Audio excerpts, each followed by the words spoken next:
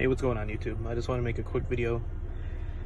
So, maybe a month ago, my head unit started saying, after like 30 seconds of trying to play music, amp error. And I thought when it said amp error that it meant like this had a problem.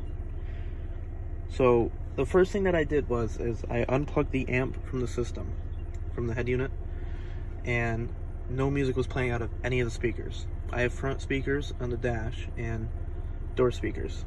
I only have 4. And it still wasn't working. And I was still getting amp error.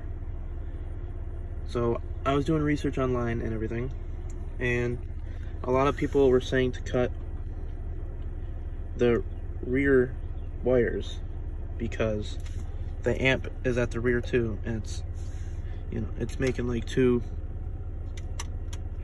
ways of power, and it couldn't handle it.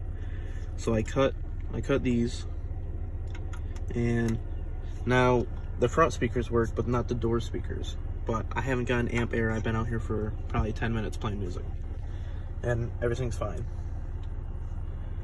So we checked all the speakers with the 9-volt battery. They all crackle, so they all work. And we tried the other head unit, and it wouldn't play music either, the one that came with the truck. So yeah, that's how I fixed mine. Now I'm thinking I can just wire maybe the door speakers to the front speakers. Maybe they'll all work, I don't know. But yeah, that's how I fixed my amp error.